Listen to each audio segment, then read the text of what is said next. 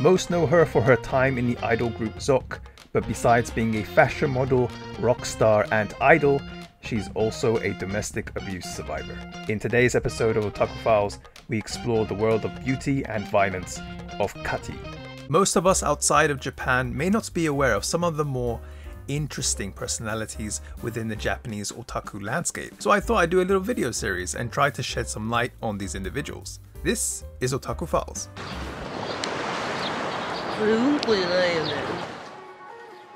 With her bewitching looks and don't care attitude, Katy, formerly known as Kashii Katy, has a very large and loyal following here in Japan. Although she is popular with the guys, as would be more unusual for more mainstream idols, Katy's fan base is largely female. As if it doesn't need repeating, Katy is quite the looker, and with many of her fans wishing to know the secrets of her beauty, Katy's makeup videos are very popular. But to start off Katy's story, let's go back a bit, and as is seemingly becoming a recurring theme with all the idols I've covered, we'll discover that life wasn't always so kind to Katy.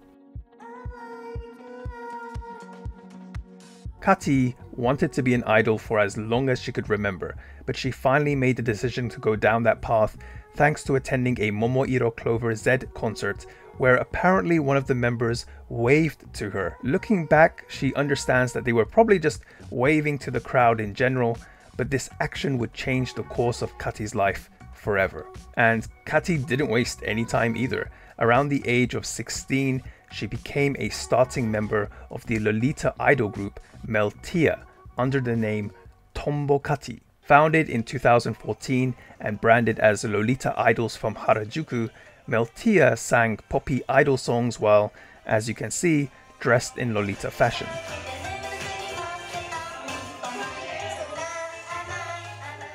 Katy, though, would end up leaving Meltia in 2016. However, a huge turning point for Katy would soon follow. Katy auditioned for the Miss ID competition. The Miss ID competition was set up by publisher Kodansha to discover new talented women, based not on just their looks, but also their personality. The chosen girls could become, but wasn't just limited to, idols. With the Miss ID competition, Katy won the Omori Seiko prize. And yes, as some may already know, Omori Seiko would be the one to produce the idol group ZOC, which both Omori Seiko and Katy would become members of. But before that, let's talk about the crappy thing that Katy was going through back home.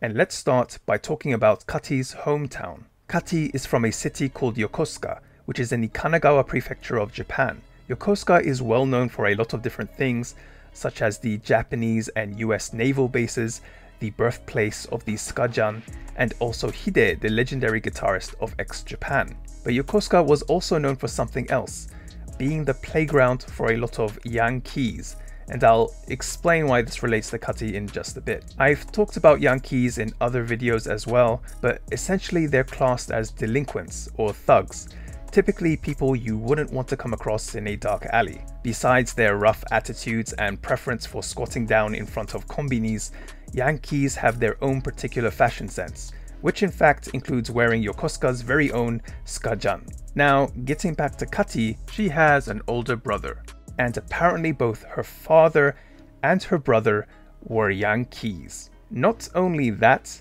according to Katy, her older brother is somewhat famous in Yokosuka, as he was the head of a Bosozoku. As I've mentioned in a different video, Bosozoku are essentially biker gangs that get into fights and all kinds of trouble with the police. By the way, here's a picture of Katy's Oni-chan.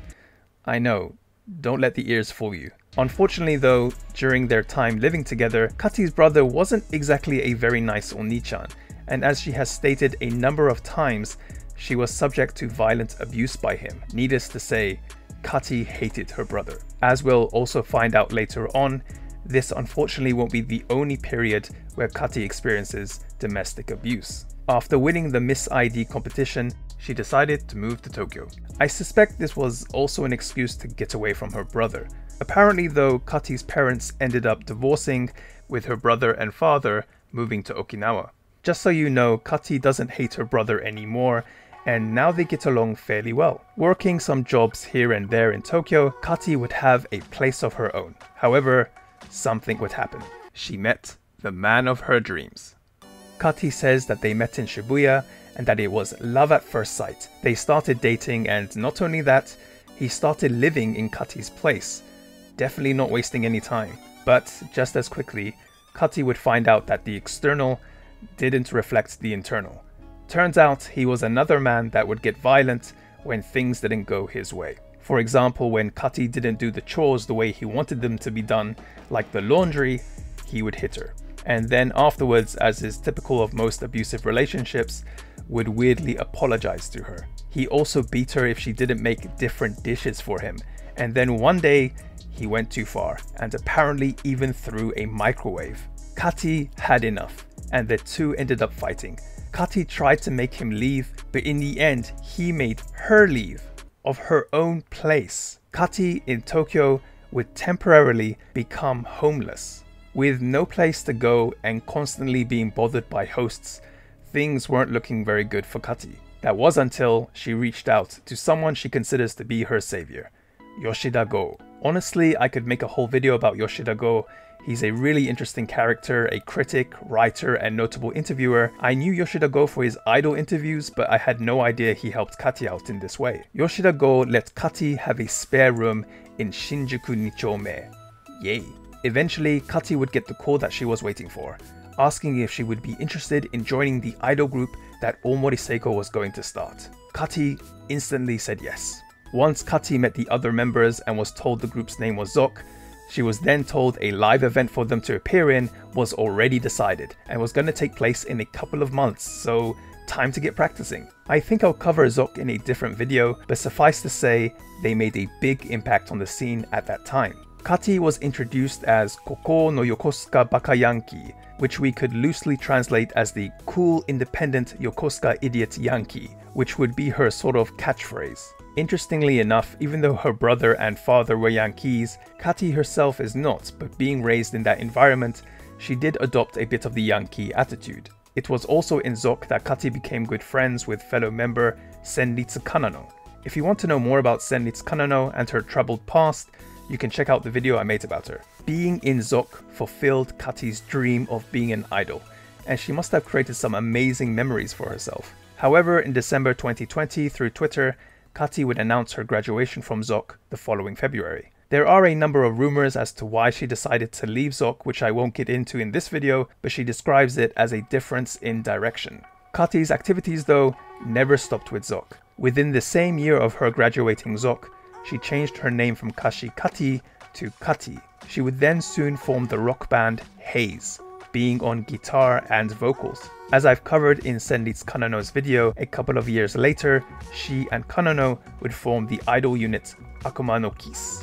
She has also released 2 books, one that tells more about her life and the other one on fashion. As I've mentioned before, Katy is really into makeup and she's also really into fashion. She's a particularly big fan of Korean brands. Now, one thing I should mention which would surprise all of you, despite her good looks and amazing fashion sense, Katy hates taking baths. Yes, you heard that right, and apparently there are days where she just doesn't take one, and her feet are known to smell pretty bad.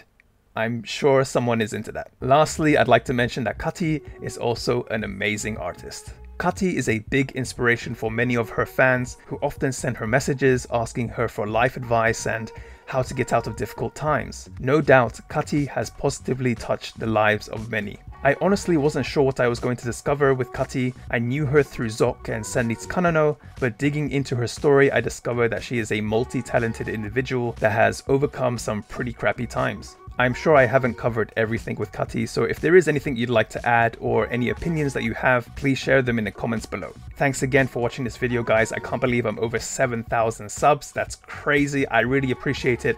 If you did like the video, please like and consider subscribing, and I'll be back with more videos. So thank you again. Stay tuned. Peace, guys.